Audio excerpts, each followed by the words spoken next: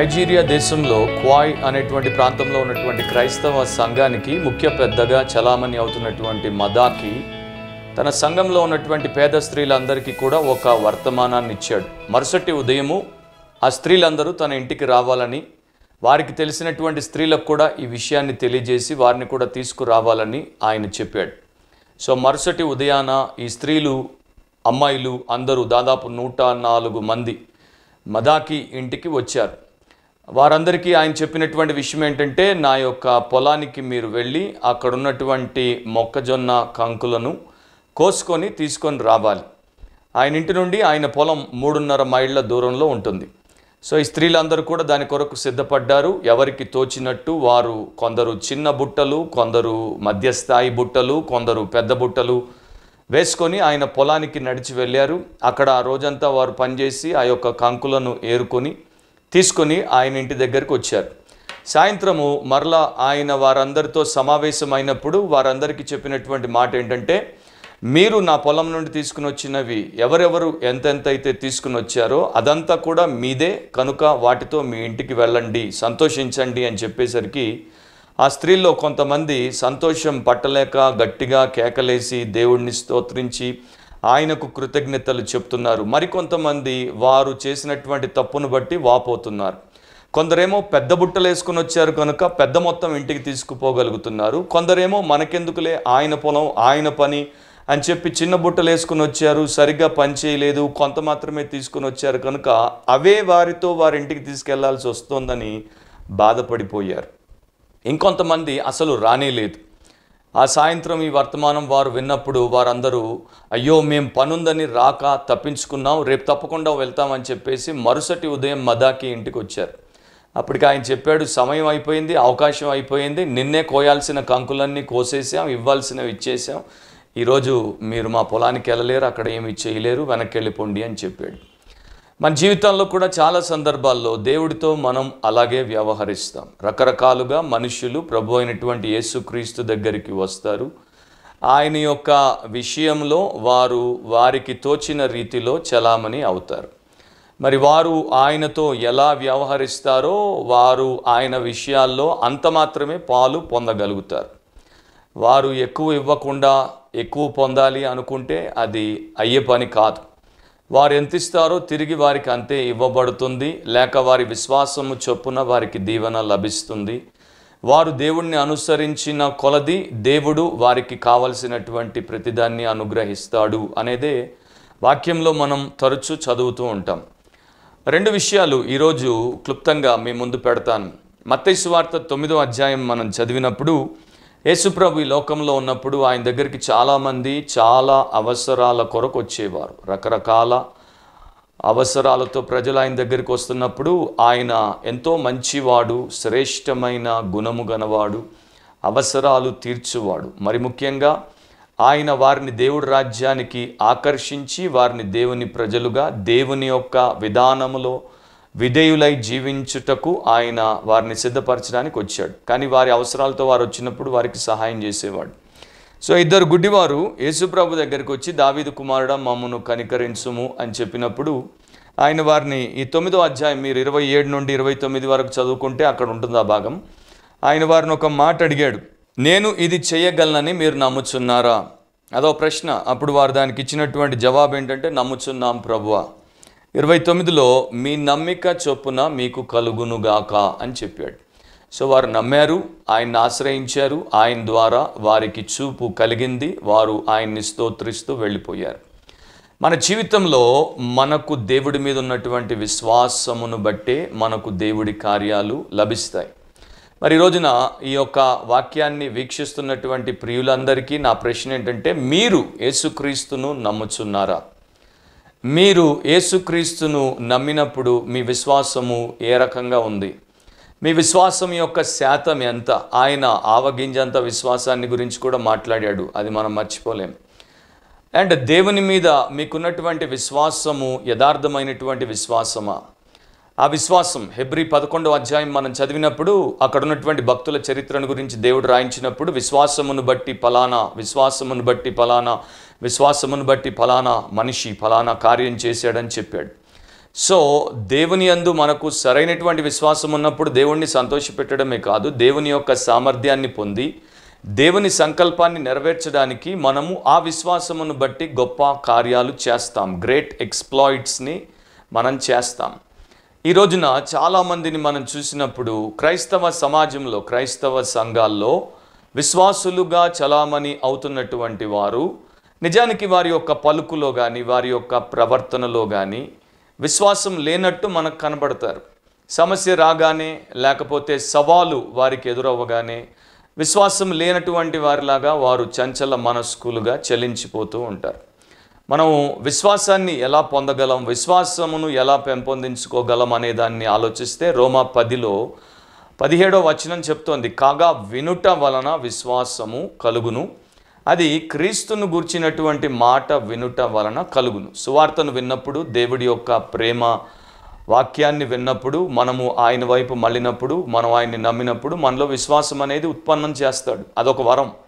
ఇక దాన్ని పెంపొందించుకోవాల్సినటువంటి బాధ్యత మన భుజాల మీదే పెట్టాడు. ఎలా పెంపొందించుకోవాలి? క్రమంగా దేవుడి వాక్యాన్ని వింటూ, క్రీస్తును గూర్చినటువంటి మాటను వింటూ, దాన్ని ధ్యానిస్తూ, దానిని జీర్ణించుకుని, దాన్ని మన యొక్క అవలంబనలో, మన యొక్క ఆచరణలో పెట్టినప్పుడు అది మనకు ఒక అనుభవంగా మారుతుంది. తద్వారా మనం దేవుడి యొక్క ప్రతి ఆశీర్వాదాన్ని పొందుకుంటాం. మనం ఎన్నో విషయాలు వింటుంటాం.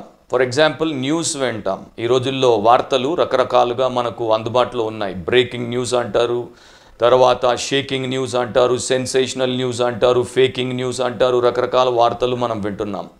దాంతోపాటు సోషల్ మీడియా ప్లాట్ఫామ్లో వైరల్ అయ్యేటువంటి విషయాలు మనం చూస్తాం, వింటాం. తర్వాత మనకు గాసిప్ అంటే ఎట్లాగూ ఇష్టం. మనం ఇతరుల గురించి మాట్లాడుతూ ఉంటాం, ఇతరులు మాట్లాడుతూ ఉంటే వింటూ ఉంటాం.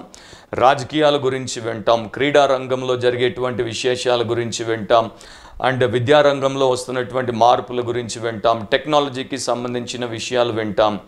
వీటిల్లో ఎక్కడ మనకు ఆసక్తి ఉంటే అక్కడ మనం దృష్టి పెట్టి జాగ్రత్తగా సమాచారం అంతటినీ వింటాం. వాటిని మనం మన యొక్క హృదయంలో ప్రోగు చేసుకొని పెట్టుకుంటాం. అలాగే దేవుడి వాక్యం విషయంలో, క్రీస్తు యొక్క మాట విషయంలో మనం ప్రవర్తించగలిగి ఉంటే మనం కూడా చాలా ఎక్కువ విశ్వాసాన్ని పెంపొందించుకునేవారం. వాక్యం వెలువడుతున్న కొలది, దాన్ని మనం అంగీకరిస్తున్న కొలది, దేవుడి యొక్క వ్యక్తిత్వాన్ని మనం తెలుసుకుంటున్న కొలది మనకు విశ్వాసం అనేది పెరుగుతూ ఉంటుంది. ఈ చివరి దినాల్లో యేసుప్రభు ఒక మాట అంటాడు, మనుష్య కుమారుడు తిరిగి భూమి మీదకి వచ్చినప్పుడు ఆయన విశ్వాసమును కనుగొనునా. అది ఒక భయంకరమైనటువంటి ప్రశ్న, బాధ కలిగించేటువంటి ప్రశ్న. అంటే చాలామంది వాక్యానికి దూరం అయిపోతున్నారు, వాక్యాన్ని వినట్లేదు, వినాల్సిన రీతిలో వినట్లేదు, విన్నా దానికి విధేయత చూపట్లేదు కనుక వారికి విశ్వాస ఫలం లేకుండా పోతున్నారు. కనుక వారి జీవితాల్లో దైవ కార్యాలు జరగట్లేదు. ఒకప్పుడు ప్రశ్నించారు, ఏలియా యొక్క దేవుడు ఎక్కడా అని, ఆ రోజుల్లో జరిగినటువంటి అద్భుతాలు ఎక్కడా అని. ఈ రోజుల్లో మనం వేయాల్సినటువంటి ప్రశ్న ఏంటంటే, దేవుని యొక్క ఏలియాలు ఎక్కడా, అండ్ వారికి దేవుడి పట్ల ఉన్నటువంటి విశ్వాసం ఎక్కడా అని ప్రశ్నించాలి. రెండో విషయాన్ని మీరు చూస్తే, మీ యొక్క విశ్వసనీయతను బట్టి దేవుడు మీ జీవితంలో కార్యం చేస్తాడు.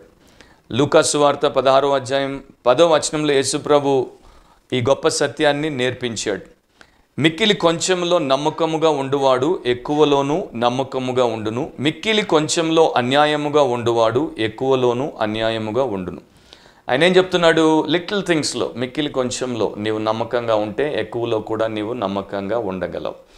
ప్రాధాన్యంగా మనం దేవుడిని చూసినప్పుడు దేవుడి యొక్క ఆ యొక్క ఆలోచనను మనం ఒకవేళ గ్రహించగలిగితే, వాక్యానుసారంగా గ్రహించవచ్చు చేస్తే, దేవుడు మానవుడి యొక్క శీలానికి ఎంత ప్రాధాన్యతనిస్తాడో వాడికి ఉన్నటువంటి శక్తికి అంత ప్రాధాన్యతనివ్వడు. అంటే God gives importance to the character of a person, not his capability, not his Karizma. లోకం ఏం చేస్తుంది? ఒకనికి ఉన్నటువంటి కరిస్మాకు, ఒకనికి ఉన్నటువంటి కేపబిలిటీకి విలువనిస్తుంది, కానీ వాని యొక్క క్యారెక్టర్ని పట్టించుకోదు.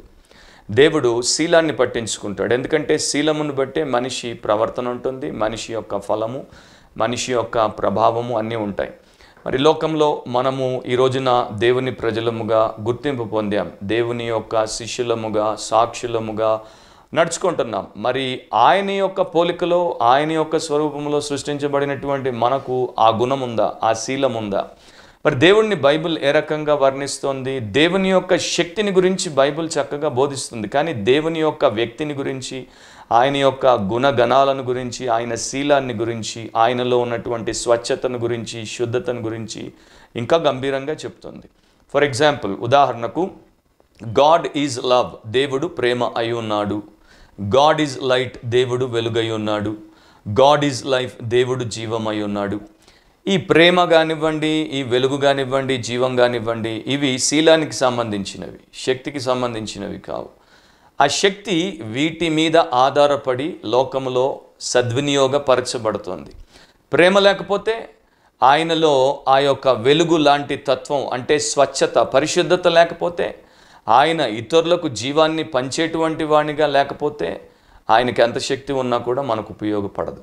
సో దేవుడు మనలో కూడా అదే లక్షణాన్ని కోరుతున్నాడు. సో మొదట మీరు ప్రభునందు విశ్వాసము కలిగిన వారై ఉంటే మీ విశ్వాసానికి తగినట్లు మీకు ఫలితాలు ఉంటాయి. రెండవది, ఆయన పట్ల విశ్వసనీయతను కలిగి ఉంటే ఆ ప్రకారమే మీరు వర్ధిల్లేటువంటి వారిగా ఉంటారు. చివరిగా, ఒక అమ్మాయి కాలేజీలో చదువుకుంటున్నప్పుడు ఆమెకు మిషన్స్ గురించి ఎవరో చెప్పారు. మిషనరీలు ఇతర ప్రాంతాలకు, ఇతర దేశాలకు, ఇతర ప్రజల మధ్యకు, ఇతర సంస్కృతుల్లోనికి ఎలా వెళ్ళి అక్కడ వారు దేవుని పని చేస్తారో తెలుసుకున్నప్పుడు ఈ యవనస్తురాలు, కాలేజ్ గోయింగ్ అమ్మాయికి కూడా ప్రేరేపణ కలిగింది. ఇంటికి వచ్చి తల్లిదండ్రులతో చెప్పింది, ఇక నేను చదవాల్సింది ఏమీ లేదు, నా జీవితపు యొక్క ఆశయం ఏంటో తెలుసుకున్నాను, నేను నా ప్రభు అయిన యేసుక్రీస్తు యొక్క పని చేస్తాను, పలానా దేశానికి ఫారిన్ మిషనరీగా నేను వెళ్తాను, అక్కడ నా జీవితాన్ని దేవుడి సేవలో నేను గడుపుతాను అని చెప్పినప్పుడు తల్లిదండ్రులు బాగా ఆనందించాల్సింది పోయి విపరీతంగా కోపం తెచ్చుకున్నారు. అమ్మాయిని గద్దించారు, అమ్మాయి ఆలోచనను